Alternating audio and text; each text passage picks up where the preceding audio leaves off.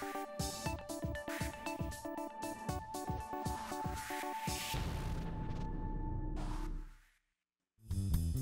views and opinions expressed in this program are those of the participants and do not necessarily reflect the views of BronxNet or the program underwriters.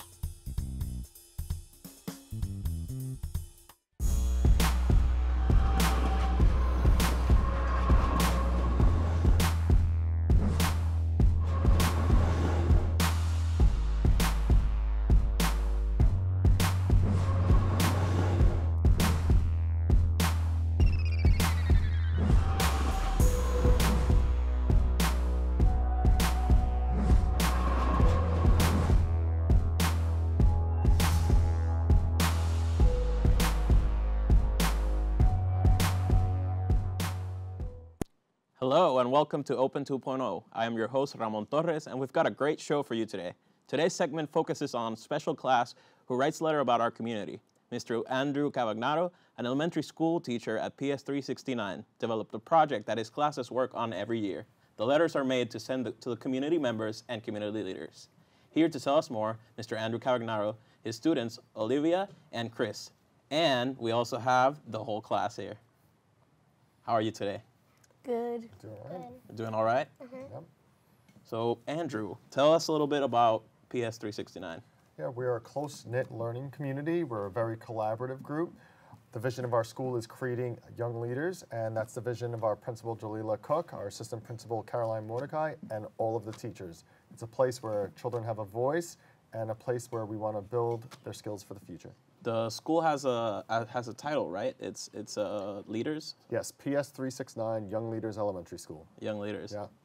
Do you feel like young leaders? Yep. Yes. Yes? What is your favorite subject at the school? My favorite subject is math, and I like math because usually when people do math, it gets their grades higher and it can make them a better person. How about you, Chris? My favorite subject is also math too because I learn new stuff every day and I use strategies to help me solve problems like word problems and like fractions and multiplication. You two are very talented. I can see that. So my next question was going to be what makes the school stand out, but they definitely stand out. Yeah, no, there's a bunch of different things. You know, it's the leadership mindset these students have, and also within the school, these children are self-assessing their own work. They have voice in how our lessons are structured, and they have choice in their own learning. So it's a really powerful learning community. What kind of clubs and programs does the school provide? Oh, we have a bunch. We have debate team, we have a girls empowerment movement, we have different sports teams, we have student government. So it's an ever-growing list with a lot of opportunities for the kids. What are your favorites of those? My favorites are the debate team and student government. How about you, Chris?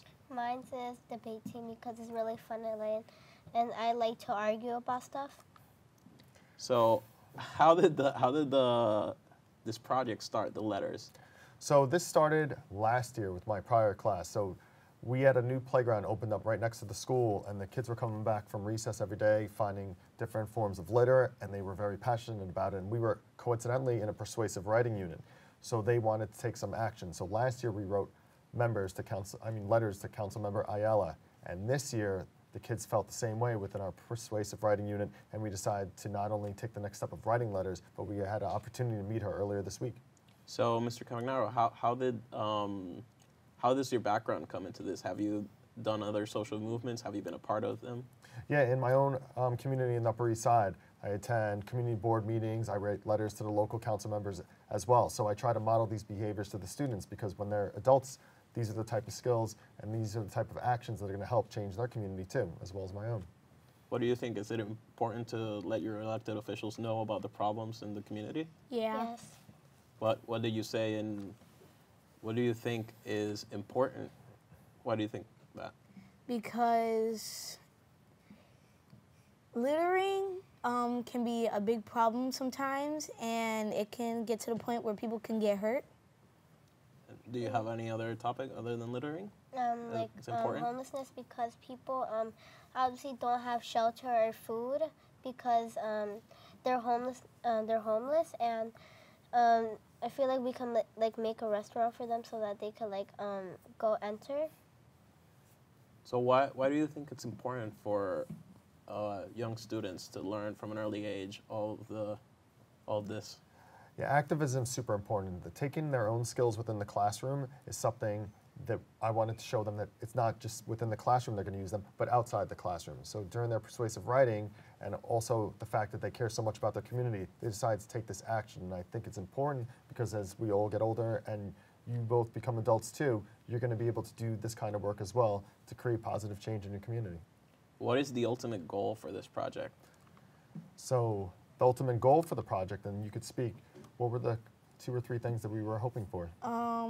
We were hoping that the change starts now and our community starts to get better and cleaner.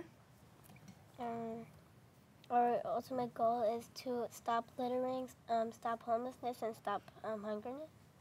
And then within the meeting too, they were asking the council member to put in our budget larger trash bins because some of the trash bins in the neighborhood have been overflowing, they're short, to put more trash bins around the neighborhood. And they were also invited to be a part of a cleanup effort at some point this spring. So thank you so much for all this information. We're going to take a short break. Thank you. We built a media network for you. BronxNet TV.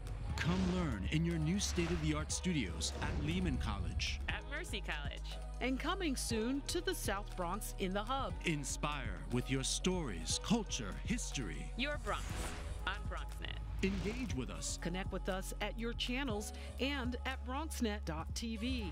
Learn, engage, inspire. BronxNet TV. From the Bronx to the world. BronxNet. Welcome back to Open 2.0. We are here with our guests from PS369. How are you feeling? Good. Good. Well. So we want to continue off with the topic about the letters to elected officials. Could you tell us how the topics are chosen? I know you already mentioned topics that you are very passionate about, but do the students pick the topics? Do you talk it out? So about 3 months ago, we brainstormed different topics and different issues that were important to them. So littering, hunger, and homelessness came up. That coincided with the service learning curriculum that we had. So what the students did was they researched each topic, and then they were able to choose after researching and their own personal feelings about each issue. They decided which topic they wanted to write to the council member about. And they led their own groups too, and their own research together. So how do students have experience of writing letters, or what other writing skills do you use for them? I think so what we did was we talked it out, then we wrote it, we did answer detail, and we used a mini story, like we saw something happening and based on our topic, and then why is it bad because our statement. How about you, Chris? One of the strategies we use is like, in our writing we use like evidence or mini stories to like help us like prove our point. So like you just reaffirmed what your teacher had said. Research. You did research and you learned, and you produced. You saw a problem and you want to solve it, right? Do the students work in pairs? Is it all individually? Are their letters personal? So we had a little bit of a process. They started within 3 different groups, about 5 or 6 students, and they researched and had their own discussion leaders and different jobs within them. They created questions about each topic, and then from there, they did a cause and effect activity to try to figure out what was the cause of these issues, and then what is the effect it is on the people in the community. From there, they went on their own, picked their own independent topic, started writing about it, and within partnerships, they edited and proofread their essays together. Can you tell us a little bit about your letter? My letter's about littering, and I chose littering because I see a lot of trash, and now I just think it's been a long time now, and we should fix it. How about you, Chris? My letter is about littering because every single time I come back from school or like come back from like from the train, and then I see like garbage all over the train, and when I come home, I see like garbage and plastic bags in my apartment. So, Mr. Cagnaro, you had told me that during the break that littering was a big issue in the area where your school is located, Mott Haven. Yes. Can you tell us a little bit about that? Yeah, so obviously last year when this all started, it was the littering within the playground area. The kids were finding different forms of trash and garbage within the playground that they felt was unsafe. And then also they communicated to me walking to school something they saw, and even myself walking out of the subway tunnel. So that's where a lot of this came from. That was the foundation for predominantly a litter-heavy persuasive writing unit. So who have you been sending these letters to? I know you mentioned earlier the visit you had with a council member. Can you tell us a little bit more? Have you sent it to other council members, other elected officials? So we sent letters to council member Diana Ayala, and Diana Ayala had the students over this week, and she allowed the kids to have 30 minutes with her for Q&A to discuss these issues. Now we are definitely not done. From there, we started with the city council. We'll be working towards the state level to hope in an effort to make sure their community is as clean as possible. How has been the response? How was Diana Ayala's response with the students and with these letters? She was absolutely terrific. She took a large portion out of her day to meet with the students. She gave each of them voice. They were each able to speak with her. And then she told them that she was going to try to put into the budget larger trash bins. She also invited them for a community cleanup with a bunch of stakeholders. And then she invited them in the spring for a celebration when and if these trash cans are put into the budget and purchased. How was that experience of meeting a council member? It was amazing because we got to make a change at 9 or 10, and I was just so happy. How about you, Chris? My experience was happy because I got to meet a city council member at such a young age, and I knew that I could make a change as 9 years old. So how can the community help you achieve your goals and also write letters? What can you say to the community? I just think that seeing these young leaders at 8, 9, and 10 years old in the 4th grade care so much about their community and the cleanliness and making it as safe as possible for them, I think that should be an inspiration. And I think a show like this is helping deliver their message out to the community, and we're hoping that it's just not us, that it's other classes, adults, and we all together as a community could bring about positive change. Anything you want to add, Chris and Olivia? No. I just think that it's amazing that this is now how we're doing it, because Young Leaders Elementary is a really good school, and I think everyone should go there because they really try to help kids that are needed, and they make kids feel like home. Okay, that is amazing words. We'd like to thank you, the students, Chris and Olivia, and Mr. Cavagnaro for being here today. I hope you had a wonderful time. We'd like to thank the School PS 369 for joining us and you for tuning in. Hope you enjoyed our show and catch us back on the next Open 2.0. To take us out is Dylan Parra and Amanda Montalvo with their letters.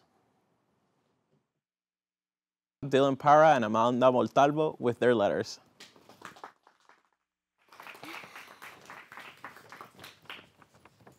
So we're going to be reading our letters, and I'm going to start. Dear Council Member Ayala, I'm a student at PS 369, and I'm very concerned about littering and trash in our town. Littering is bad because kids can copy what adults do, and it's messy. One reason why littering is bad for our town is because kids can copy what adults do. For example, on November 31st, on 149th Street, a kid and his mom were eating chips. When the mom was done with the chips, she threw it on the ground. When the kid was done, he then threw it on the ground. The mom did not care at all. Another example is that when I saw teenagers and they were eating chips and drinking soda. When they were done, all of them threw it. Another reason why littering is bad is because it's messy. For example, on October, I went to the store and I saw a trash bin overflowing and plastic was blowing our Surbrook Ave. Another example is when I went to 149th Street and I saw a lot of trash on the ground. No one picked it up. Thank you for your time, and I look forward from hearing back from you.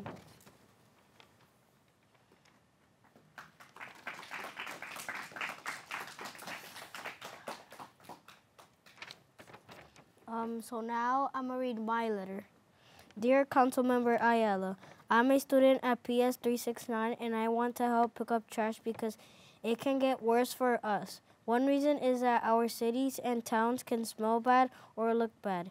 Another reason is that trash is bad because our sea animals can die. One day I saw a person throwing trash into the ocean and a turtle ate it. Another reason people should not throw trash is one time I was playing soccer with my friends. The next day we went outside and the grass was full with dog poop. Thank you for your time, and I hope you read it and enjoy it.